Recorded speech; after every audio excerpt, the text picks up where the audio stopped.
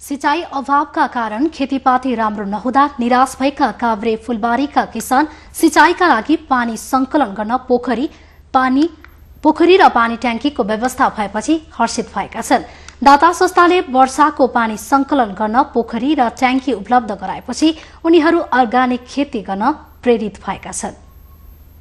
काभ्रे फूलबारीका किसान सिंचाईका लागि पानी उपलब्ध हुने भएपछि अर्ग्यानिक खेती गर्न तम्सिएका हुन्।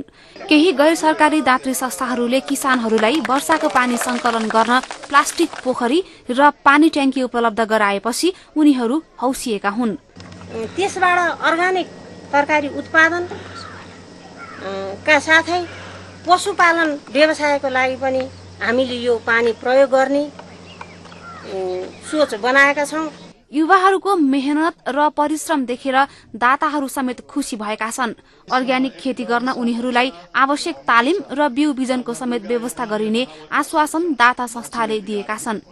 आफूले गरेको पहल सफल भएपछि युवाहरू पनि दंग परेका छन्।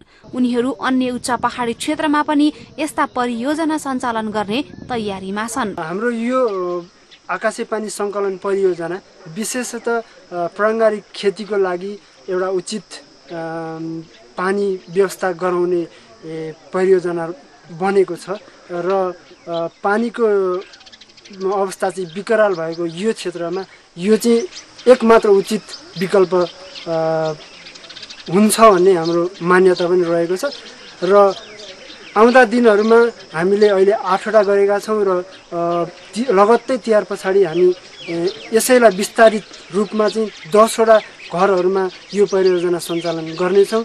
रोजगारीका लागि विदेशमा पलायन हुनुभन्दा स्थानीय स्तरमा उपलब्ध स्रोत र साधनलाई उपयोग गरी काम गरे मनग्गे आमदानी गर्न सकिन्छ भन्ने उदाहरण यहाँका किसान बनेका छन्। जागरुक युवा तथा किसानलाई प्रेरित गर्नु सरकारको पनि कर्तव्य हो। Chris Dulal, Himalaya television.